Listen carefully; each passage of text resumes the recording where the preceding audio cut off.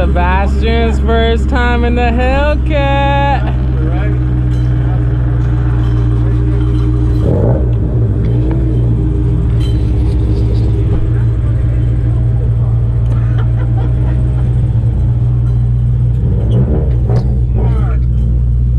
Can I move this back? Yeah. I don't want to. My girl's in the back, so.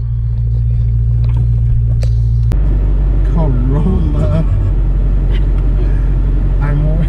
Look, 700 horsepower in the making, bro. Oh jeez. Oh jeez. This is launch control. All right, don't wreck, man. No. You're like not much sleep. I wait. You're so dramatic. I wait.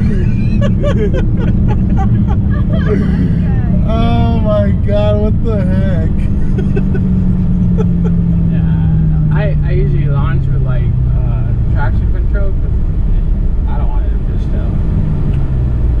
You don't. I was just actually put pretty good. new tires. And the car's full too. What the hell? That's the full potential.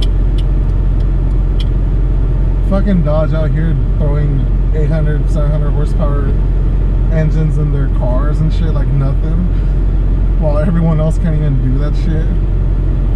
Hey, they're selling. They're selling. I made a post about that. I'm like, I fucking see these cars everywhere. Like, is Dodge just giving them out or what?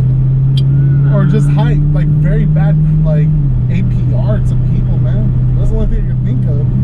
The thing is, like, a lot of people want a Hellcat, but they can't afford it, so they go with the V6 and this kind of that. But they're like, I just see them everywhere.